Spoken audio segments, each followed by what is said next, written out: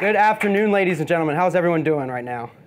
Good, excellent, great to hear. Well, I want to thank you all for coming on this wonderful Tuesday. I also want to thank B&H for having me. This is a great opportunity. This is a topic I'm extremely passionate about, drone photography. As Alan just alluded to, I am writing a book about it. It's called the Handbook of Drone Photography. You can see it at dronephotographybook.com, and where you can pre-order and all that good stuff. Ultimately, I want you to walk away with a better understanding of how to use drones to get great photographs. Let's actually delve into the meat of this entire lecture, which is what is a drone? Let's start with the very basic stuff here. So a drone or a UAV, an unmanned aerial vehicle, is a type of unmanned aircraft. This has been a drone that's been sitting here the entire time. We'll get into this specific drone a little bit later.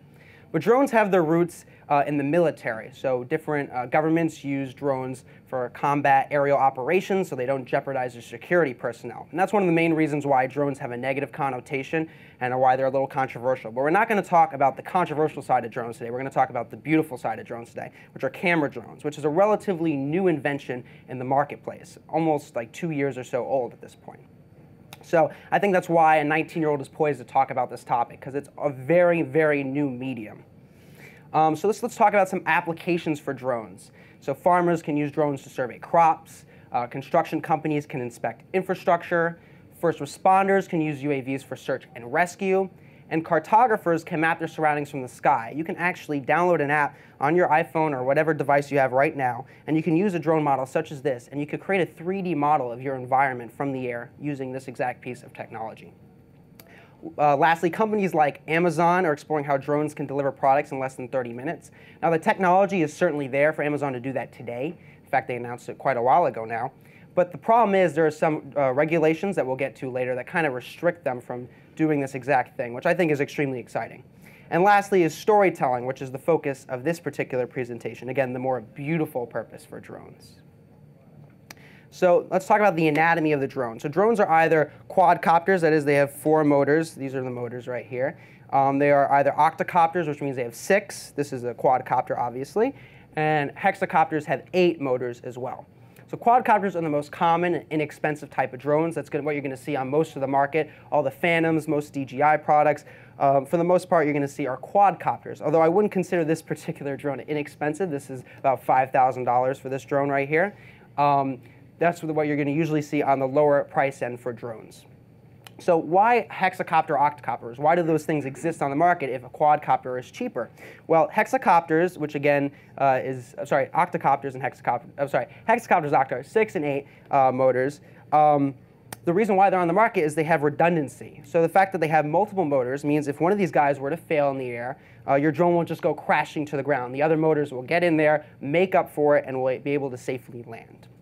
So why drones? Why am I into drones? Why this magnificent technology? And why use it if you actually want to use it for art and all those great stuff? So drones are an artist's dream medium. They give individuals the opportunity to appreciate the breadth and scale of their world. So this is of sheep grazing in Central California on the West Coast. From the dawn of civilization, the skies have enchanted our imagination. I know it's enchanted my imagination because I remember at a young age, around 6 or so, I was drawing these schematics and blueprints for a helicopter car. And obviously, I never actually made the helicopter car. Otherwise, I would have been a millionaire. But I've always been really into flying and how I can use flying and the idea of flight to impact and change the world. With UAV technology, you can elevate your imagery to literal and figurative heights. This is of a roundabout in Houston, Texas. And utilizing drones, the photographs and videos we create are no longer constricted by human limitations. Again, you can go to places you can't go with your feet, you can't go with your arms. This is of Akaka Falls in Hawaii. This is the largest island in the Hawaiian Islands in the South Pacific. So we're going to do a really quick demo. I don't know if you guys already have drones or if you're interested in getting drones, both of which is important. But this is a diagram that will basically show you what I'm doing down here. So in case you can't see what I'm doing down here, you can always look up here. Basically, there are 2 controls on each stick. On the left stick, you got left and right. That is the yaw. That is basically the orientation of the drone. So I say yaw is probably the most important and hardest to learn of the different controls. Basically, you want your drone most of the time to be nose out, which is facing away from you, having the camera facing away from you. So if you guys were flying, you'd want it like this, right? What that allows, and yaw, basically, if you turn it to the right, so if you move this to the right, it will move the drone clockwise. If you move it to the left, it would move the drone counterclockwise. So this allows you not only to explore your environment, but also obviously control the direction in which the drone is flying. The only problem why I say yaw is difficult is because if you are not properly oriented, your controls can be inversed. So let's say this drone was facing toward me the wrong way. That means all my controls are inverse, and I could easily crash it because I'm confused.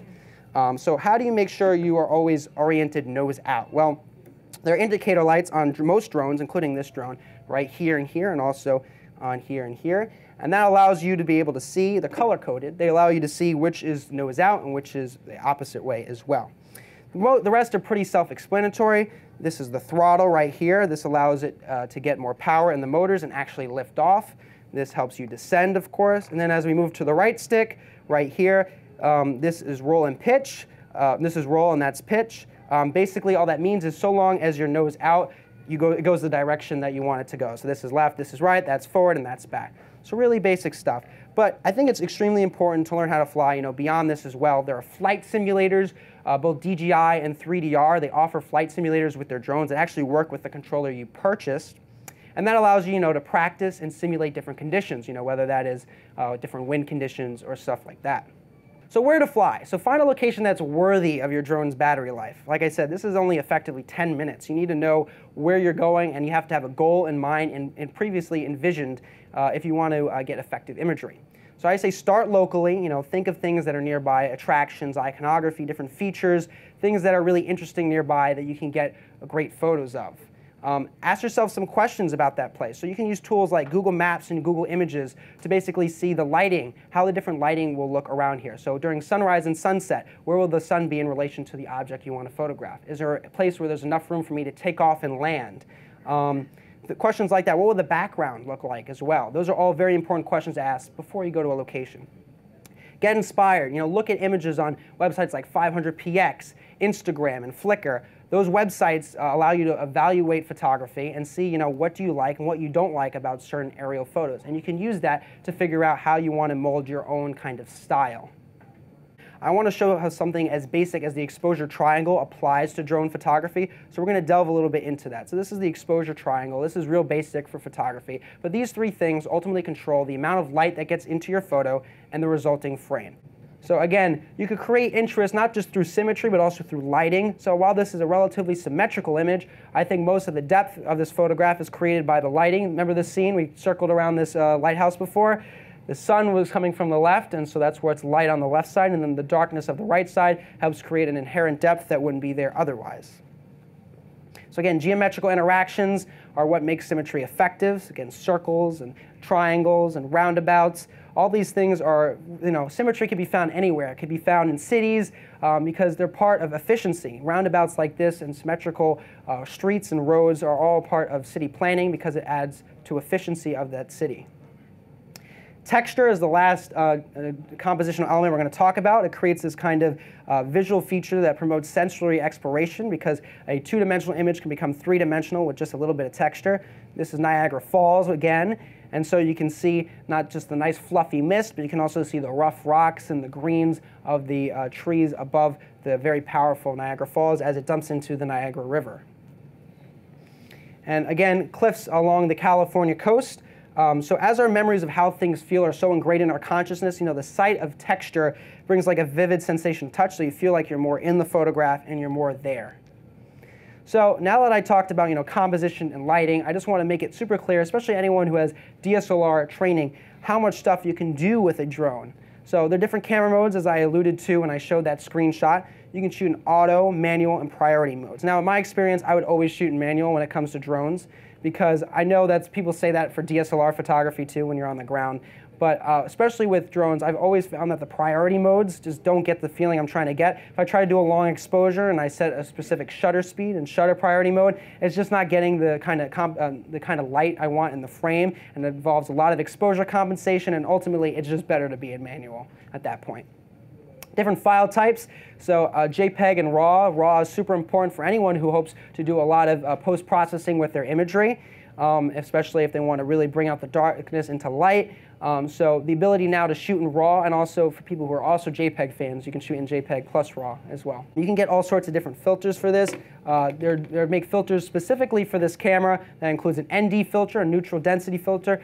I would only use really an ND filter in the case of Niagara Falls picture if I'm trying to get a long exposure in that instance, because it darkens the frame and allows you to do long exposure photography even in midday. There's also polarizing filters that reduce the glare of the blues of the sky, the blues of the water below, makes for a greater colorization of your imagery.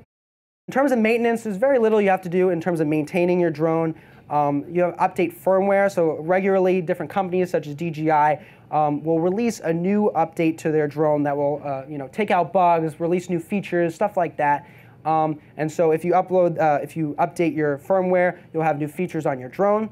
But there's also, in terms of maintenance, it's great to have extra parts. Now, especially extra propellers, these guys, again, come off very easily. This is a little plastic thing, right? This can break relatively easily. And so I always say that, propellers are the fender benders of drone crashes. So if you ever crash your drone, the first thing that's going to go is the propellers. So it's always great to have extra propellers. Some drones, such as these, actually ship with extra propellers. This has all 4 of them. I've already messed up a few of them. A lot of drones actually ship in different cases. This is my case for this particular drone. But these cases are usually short-term solutions to how you're going to store your drone. There are backpacks that are really great for adventures if you're hiking and you want to bring your drone somewhere. For instance, like Akaka Falls would be great to have that backpack as I went to that waterfall in Hawaii. And also a roller case, which is great for long-term storage. So companies like Pelican and Think Tank, they have these great hard roller cases that make sure the contents inside your drone are never damaged. And also, they have inside of them a very soft case that individually separates the different parts of your drone for easy assembly, and also to make sure nothing gets damaged inside. And the last thing I'd say is these lithium batteries. If you're ever flying on a plane, do not check them under the plane. They'll remove them and confiscate them. The only place you're allowed to bring this is as a carry-on item. That's because these lithium batteries cannot deal with non-pressurized situations, or else they might blow up. So rules and regulations. This is my least favorite part of this presentation, but unfortunately, you got to stay legal in all of your drone operations. So first, register your drone with the FAA online. This costs $5. You receive a unique identification number. I'm not going to show mine on camera, but you just put a label on the back with your identification number. And what that allows you to do, the FAA has a database of all the people who are flying drones. And so in case you ever get in an accident, you ever hurt someone, you're actually held responsible for your actions. So that's why the FAA does that. And so that's the website if you want to register a drone. Don't fly within 5 miles of an active airport, especially without contacting the control tower first. That's another FAA regulation. Once again, these technologies are trying to keep us within legal bounds at all times. Now, it's not the responsibility of the technology to keep you within legal bounds. It's your responsibility. But there's things called geofencing that allows you to stay away from those sensitive areas. So it won't let you take off within 5 miles of an active airport, for instance. So steer clear of that sensitive infrastructure I'm talking about. So not only is that airports, but that stadiums in the middle of a game, military bases, national parks, unfortunately, have outlawed all drones as well. Also, maintain a line of sight with your drone. That's another FAA regulation. You can have an observer. That's totally legal. You can have someone else who's watching your drone for you as you're focused on flying. And so again, because of depth perception, you don't want to crash your drone. You don't want to lose sight of your drone. And hopefully you'll never have to use the return to home feature. Never endanger individuals or property. And I'll go a step further. Don't try to break people's privacy and get into their personal space. This is why this technology is so controversial, is because of privacy considerations such as that. And so don't be the person who ruins it for everyone. Be aware of state and local laws. So not only does the FAA have regulations, but sometimes state and local municipalities and stuff like that have gotten involved and had their own regulations as well. So in addition to so if we think of New York City, for instance, in addition to that 5-mile radius I'm talking about, which kind of excludes a lot of space because you got Newark, you got JFK and LaGuardia and JFK. Because of that, there's only a limited space in New York City you can fly. And then on top of that, the Parks Department does not let you take off from within one of their parks as well. So you have to be aware of those kinds of laws anytime you're flying in any new location. Lastly is commercial use. Well, second to last is commercial use. FAA separates things between hobbyist and like a professional or a commercial user of drones. So anyone can fly this for pleasure at any time, but if you expect to make money off of it, originally you had to get a certain exemption. It was called the 333 exemption. You had to petition the FAA. It was like an 8-month process. They were falling behind on everything. It involved a lawyer. It was no fun for anyone involved. So they've just recently, about 2 or 3 weeks ago, have changed it. And now it's going to be rolled out, I believe, next month. But all you have to do is take an aeronautic knowledge test and pass a background check, and you can make money off of your drones relatively easily. So to insure or not to insure, again, this is an expensive piece of equipment. You should make a conscious decision whether you want to insure your device or not. You can insure, for instance, the most important thing with this is liability insurance. If you accidentally hurt someone or hurt someone's property, you want to make sure you're covered so you have peace of mind at all times. So you can actually get, homeowners insurance will insure a drone for just a meager dollars extra per month and protect you in those cases as well. Anything else? Thank you. Whether you're a hobbyist or a professional, B&H has the answers to your questions. Experience a world of technology at our New York City Superstore. Connect with us online or give us a call. Our staff of experts is happy to help.